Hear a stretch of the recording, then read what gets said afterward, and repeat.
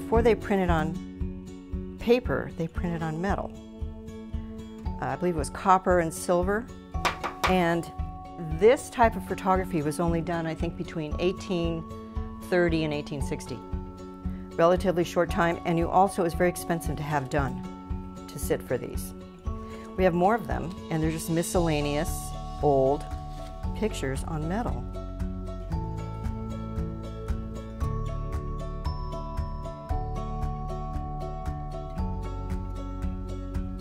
In 2013, my father was 88 years old and beginning to have some trouble, took a couple falls and so forth, and so we decided that we should move him to assisted living. We had to sell his house and put it on the market. He had lived in that house 58 years. A lot of stuff in the house, so we had a lot to clean out. One of the things that was kind of intriguing among all the family history was a cardboard box that was in the attic. The family story goes, this would have been about 1955, and I was 7 years old. We were living in an apartment building in Oakland, and an old lady who lived in the building knocked on the door one day, said she was moving out, and said she couldn't take this box with her. She didn't say why. So she asked my dad to keep it for her, and she would come back and get the box in a week or two. And he said, sure. And she never came back.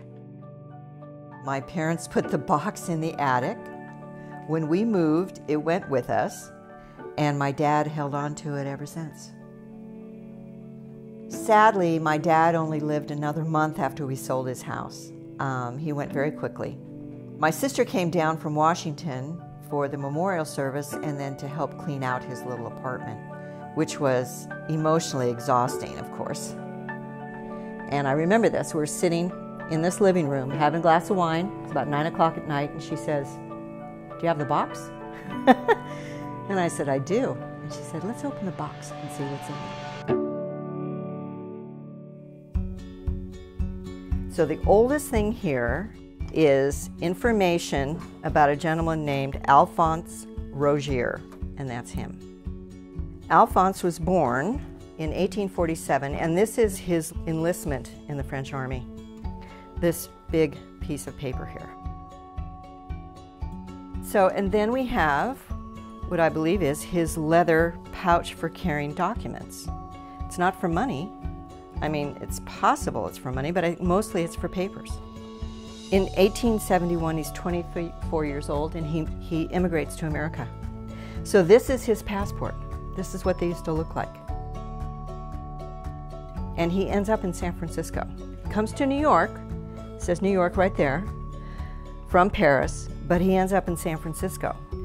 These big documents, and when I fold this up, I believe it would fit in this wallet. And when we opened it up, we knew that this was like really interesting stuff. This was really a find. There were all these photographs, and it was a great emotional break from the stress of what we just had done. And it was like a little treasure trove. He eventually gets married. He marries a woman named Sylvie Landry. These are, I believe, her belongings, and I'm pretty sure that these are her little glasses.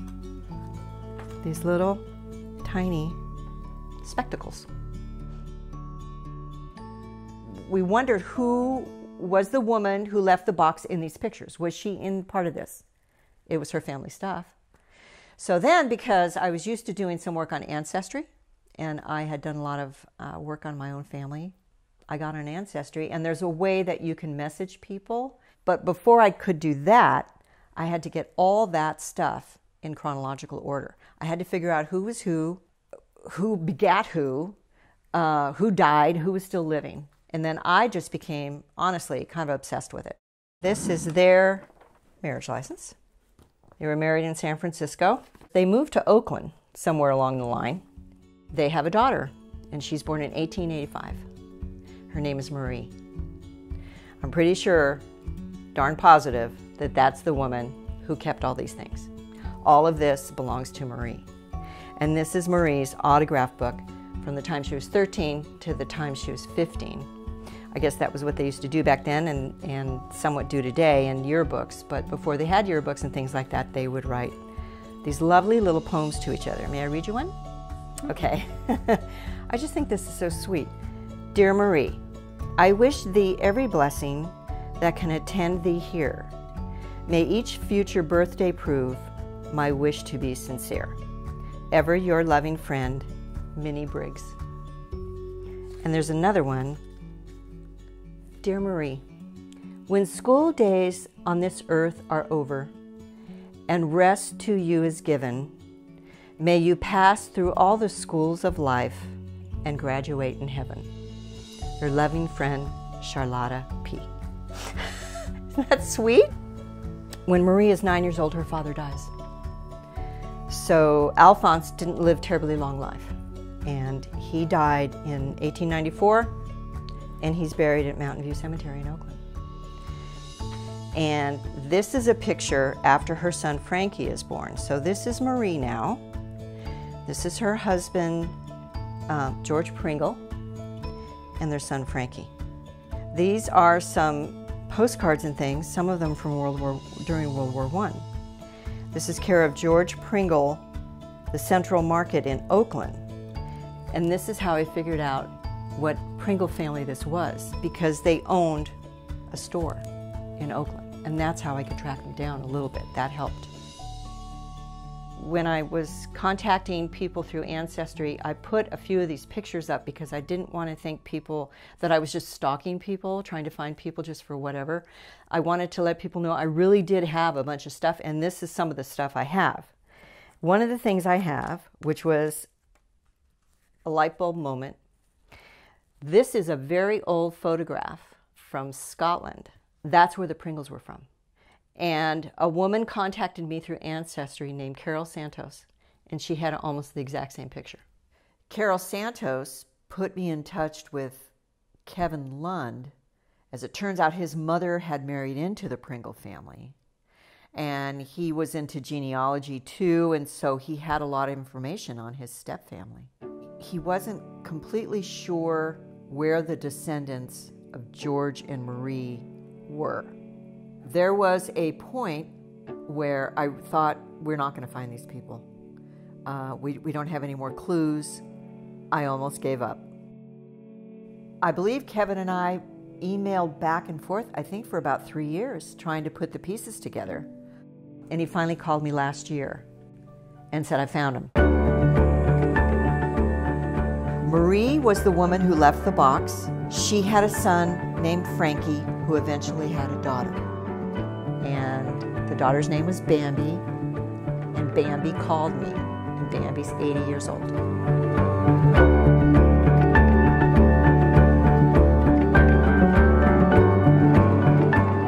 How does it feel to have to give it all away now, I have mixed feelings. In a way, I feel like, you know, the grown-up part of me says, this is somebody's personal effects. They need to go to the family. They need to go to the people they belong to. It needs to go home. This needs to go home. It needs to all go back to the rightful owners.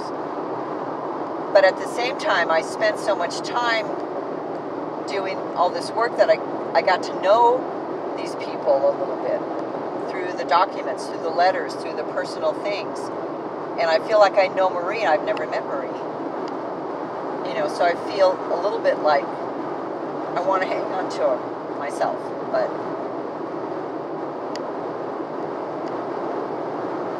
I know that's a little strange.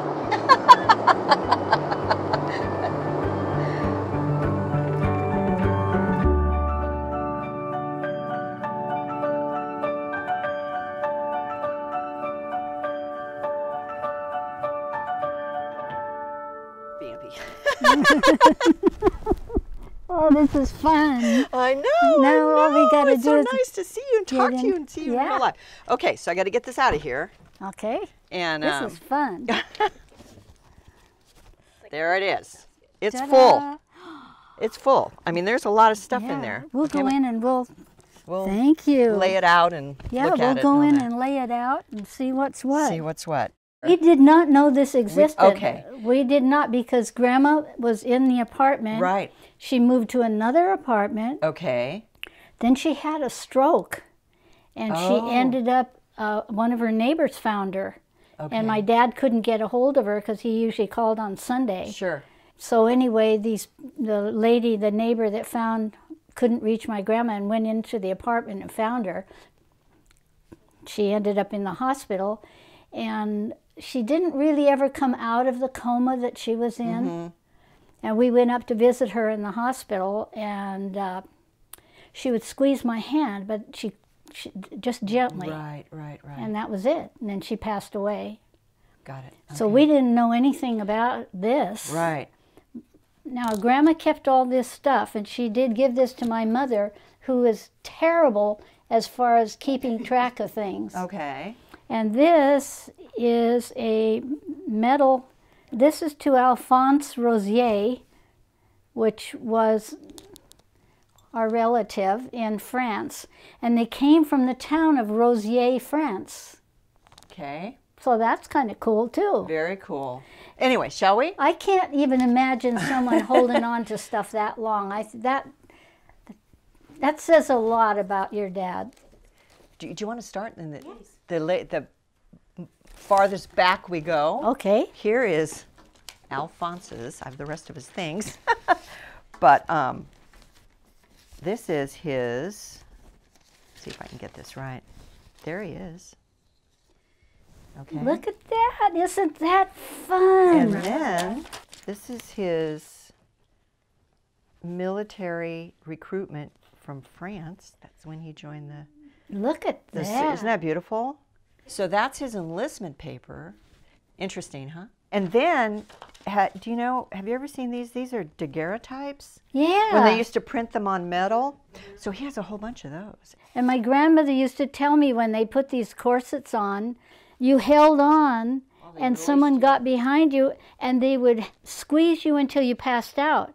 And then when you passed out, they'd loosen it just a little bit. So the women in those days were really not weak. It's just that they couldn't breathe. And so they had to have smelling salts wherever they went. And that's because they cinched them up. Yeah. So Sylvie and Alphonse marry. They have Marie, right? This is before the turn of the century. Is that Marie? That's Marie. I know these people. I know. That's Marie. Of course that's Marie. This is history. You know, this is the reason that I get angry when people try to wipe out history. Because if you wipe out your history, oh my gracious, look at this. You have to turn around. Oh my goodness, and she probably felt like she was the belle of the ball. Those are circus people, I think, don't you think? Aren't they wonderful? I know. Do you think Grandma would get that kick out of I think so. I think so. Because he kept it all those years. I don't think he had the heart to give it away. Every time he moved, well, he moved, what, twice? He just didn't have the heart to. He wouldn't have tossed a whole family's history in the garbage. He would have never done that. But this I love. This is almost frame worthy. This is their marriage license. Whoa! Data, California. Oh, that's beautiful. Look at the beautiful pictures. No, I think that this was meant to be. I think so too. I think so too. Absolutely meant to be, because who in the world would keep these things that don't belong to you? You don't even know any of these people, and you took such good care of it. You're going to get a gold star on your chart, that's for sure. Well, we can.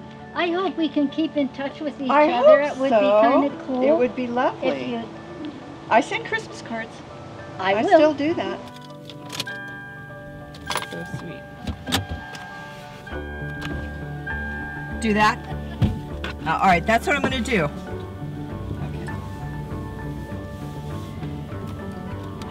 Wow. How do you feel, Mom? I feel great. I feel better than great. I just feel like I just met, like, I don't know, the sweetest people in the world. I couldn't give it back to anybody better, you know? Yeah. And when she took out that picture of Marie, and I had the same picture, that gave me goosebumps. Yeah. It really did. You know? They were just adorable. Just adorable.